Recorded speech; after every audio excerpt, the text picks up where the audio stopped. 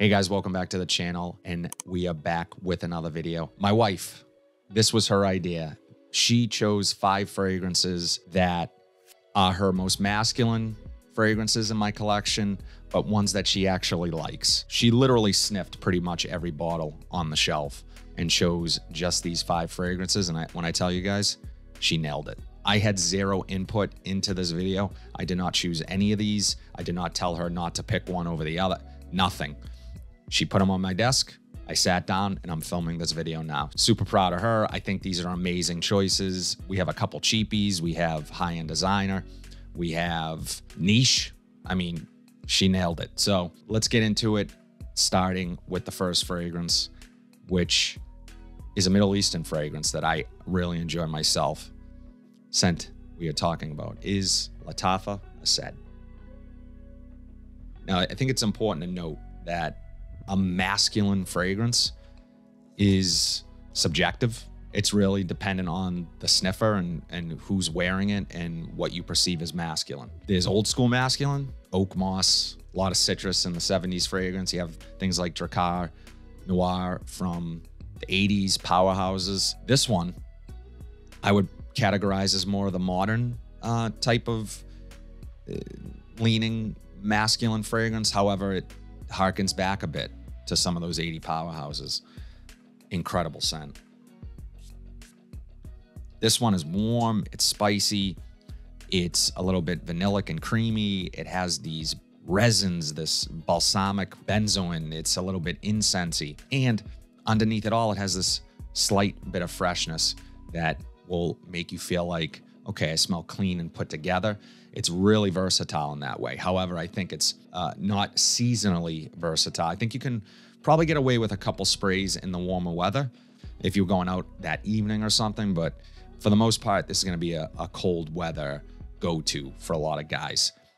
But that's not even the best part. The best part is that this has fantastic performance. This has benefited greatly from maceration for me. And if you're not sure what maceration is, it's essentially just the aging of the fragrance. It gets better as it gets older. I remember spraying this initially when I first got it over a year ago and thinking, it's okay. There was a lot of hype behind it. I wasn't that crazy about it, but now I understand. It's gotten far better than that initial spray. And I'm glad I waited and stuck with it because one of my favorites right now. And it's super cheap. So along with that performance, it's cheap and it doesn't smell cheap. Absolute spot on pick by her. It is definitely masculine leaning and one of the best in my collection. And it's cheap. I mean, I'll say it again. You can't go wrong. Lattafa Asad. Now, let's take a look at this niche fragrance. This is really the only niche on the list, but it happens to be one of my favorite niche fragrances. And I didn't realize that she liked this one. And I can see where she got to the masculine angle with this one. The scent I am talking about is Parfums Sedley. Mint, mandarin orange, has a fizzy sort of Sprite soda vibe to it. It's effervescent, it sparkles, but it's a blue fragrance and it's my favorite blue fragrance. I still say one of the most complimented fragrances in my collection. And as a matter of fact, we went to a cookout, a graduation party. I wore this scent.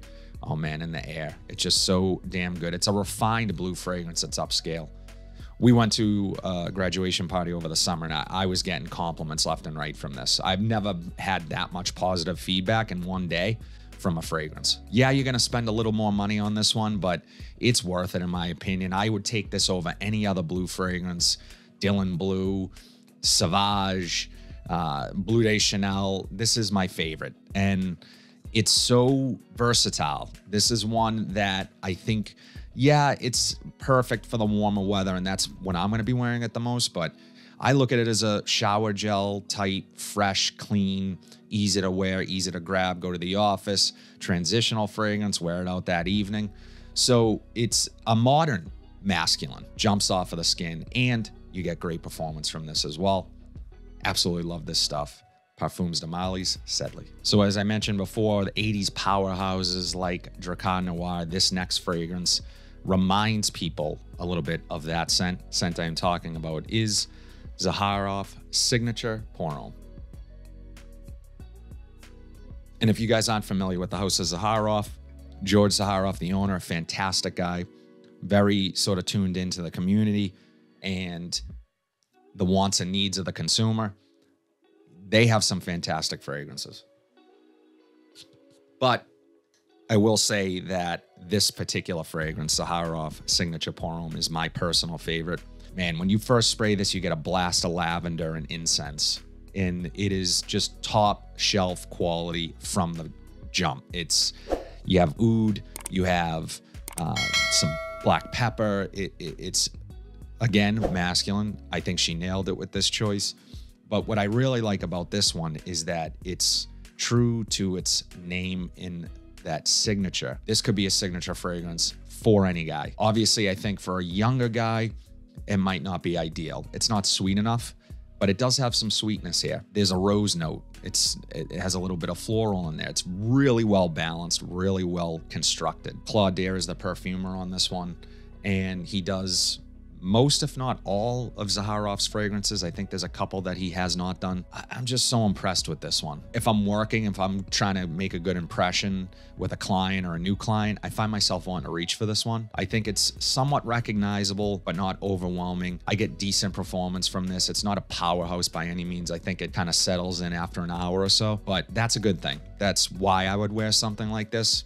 A lot like the next fragrance that I'm going to talk about. This is definitely masculine, definitely a little bit old school with modern touches. Love it. Zaharoff Signature Parfum. So this next one is one of the more cologne-leaning fragrances. And what I mean by that is that you walk into like a Macy's and you kind of get the vibe of this scent. Fragrance I'm talking about is John Varvatos Vintage.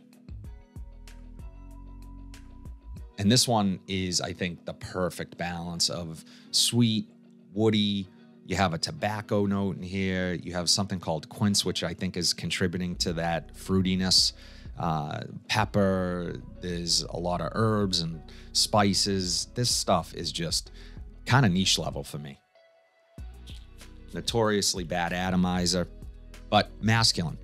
You have suede. You have balsam fir, which is giving you this almost piney, green, slightly earthy feeling to it. The only knock I would give this one is its overall performance. It doesn't last very long on me personally, but I do tend to spray this one much heavier. Again, like most John Varvatoses, that is a necessity. You have to spray them heavy, only because the atomizer is so terrible. This one is another versatile fragrance. All of these can be worn pretty much anytime, anywhere. The only exception I think for that would be the Lattafa, as said, where I think that in really hot days, it's pretty heavy. It's pretty dominating, so I wouldn't go too heavy on it. But yeah, this one of my favorite John Varvatos fragrances. I always go back and forth between this one and the OG.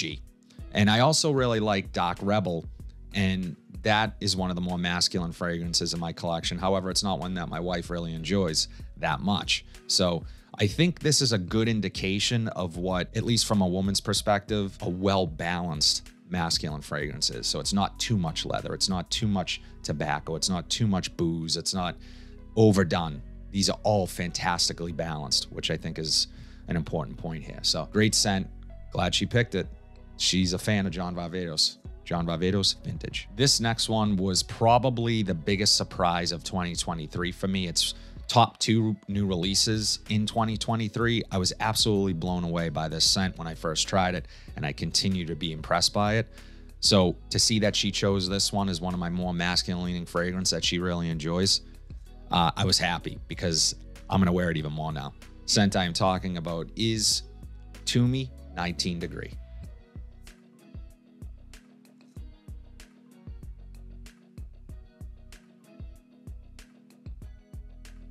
I think a bird just flew into my window. Anyways, Tumi 19 Degree, love it. Nice atomizer. This is going to remind you of something like a Creed Aventus when you first spray it. It's fruity. It has a raspberry note in here. It has this really beautiful sweetness to me in the air. Almost smells a little burnt. That's the way I describe it, like a caramel almost, but just absolutely amazing. With that opening, you know, it settles in a bit and more of that leather comes through. And again, so well balanced. The leather just perfectly working harmoniously with those fruitier notes up top and the bergamot and that brighter opening, just super addictive. And one of those ones that, because it's so good transitionally, you can wear this during the day, but also I would love to wear this out in the evening. I would probably reach for this more in the evening than for a daytime use. I like to usually just wear one fragrance a day. That's just me personally. So that the transitional fragrances really stand out to me. So when a good one comes along, I like to talk about it. I get really good performance from this. I get pretty much a full day's wear from it. It does sit a little bit closer to the skin after the first hour or so. But this is one that I would not be afraid to spray a little heavier because it does have this sort of lighter demeanor to it. It's more of a discoverable scent. You're not going to fill a room necessarily, but you will probably get noticed. It is a compliment getter. I have gotten compliments on this. So just a really amazing fragrance overall. It's worth the higher price tag, in my opinion. This is one that you might see go on sale later, you know, maybe later this year sometime. There are some other Tumi fragrances that are starting to pop up at Burlington's. If you can find it for that price, you should definitely try it.